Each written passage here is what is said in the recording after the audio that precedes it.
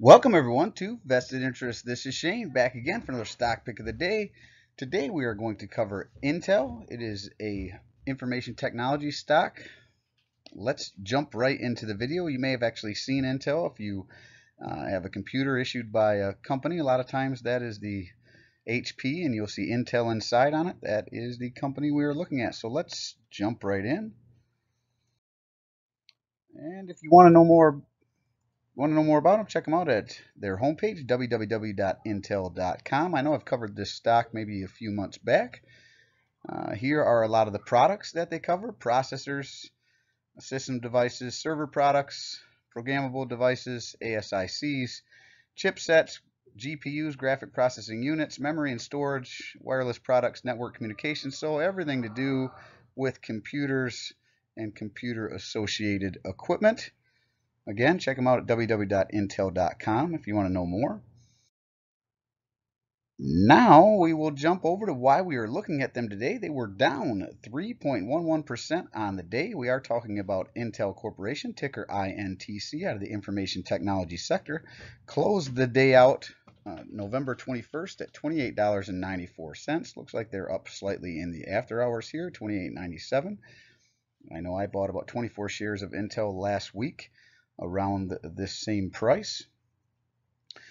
52-week range as low as $24.59, as high as $56.28. Definitely closer to that 52-week low, and I would love it for it to get back to this 52-week low here and pick up more shares even cheaper than I have been. Average volume 42.76 today was 34.5 or 35.9.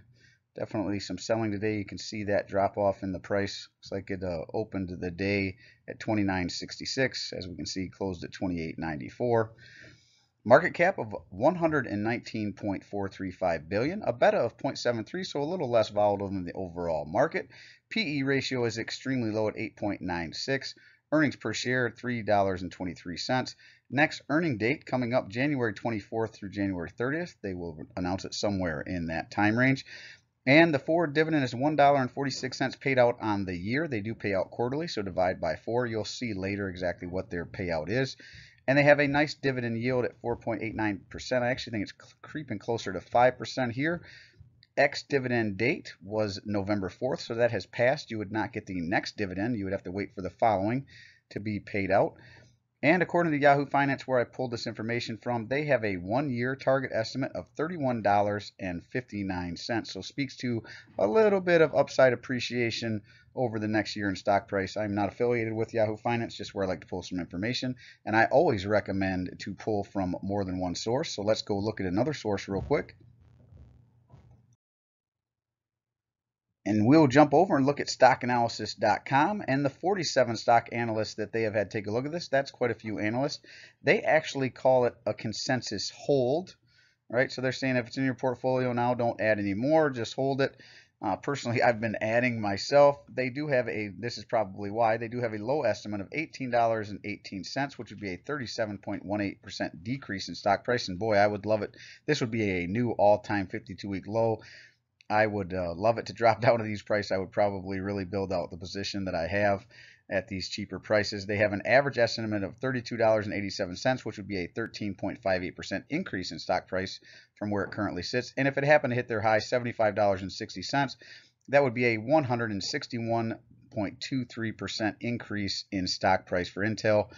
All the while, you could collect that nearly 5% dividend yield, depending on where you bought it. If you watched it and got a little lower than where it currently sits, maybe even higher than 5% dividend yield.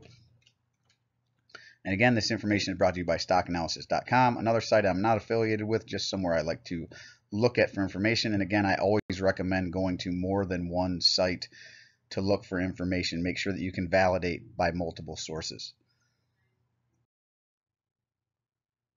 And this is where I show you my position. So Intel Corporation, I do own currently 90 shares of Intel Corporation. My cost basis is $27.88, so a little lower than where it currently sits. I'm up 3.78% on my position. I have $2,509.64 into this position. It is worth $2,605.05, so up $95 and some change.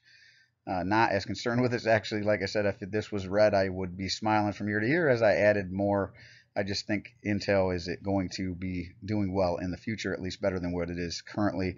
And all the chip companies currently are having a bit of a pullback. I know Warren Buffett recently picked up or added a new position in this sector into his portfolio. The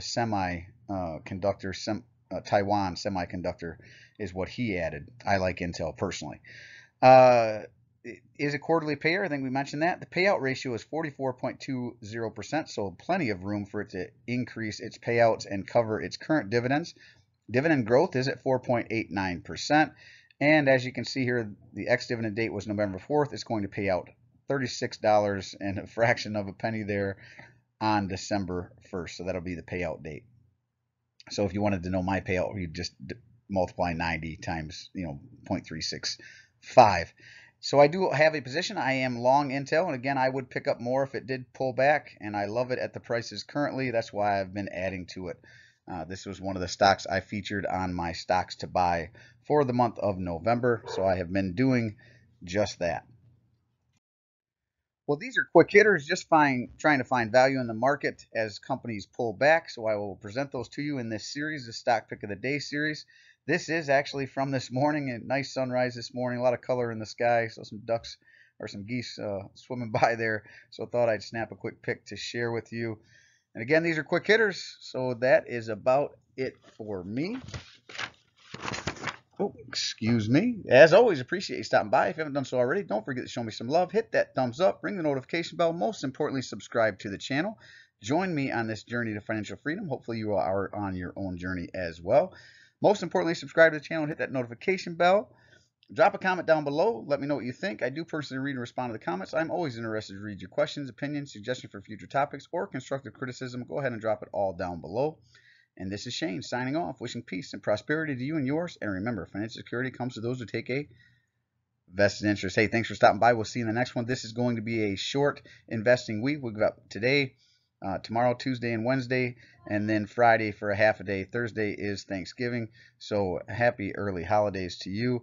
I will not be putting out a video on Thanksgiving, but I will put one out tomorrow and Wednesday, and then you'll see my stocks that I purchased for the week on my portfolio update video on Sunday. So again, hit that subscribe button and the notification bell so you're notified whenever those videos drop. We'll see you in the next one. I'm not a financial advisor. Nothing in this presentation should be considered financial advice. I'm only sharing my opinion. Investing journey for educational and entertainment purposes. Investing involves risk. You can't lose money. You should never invest any amount you're not comfortable with, and always do your own research. Invest based on your situation, circumstances, and select criteria. Seek the advice counsel of a certified financial advisor.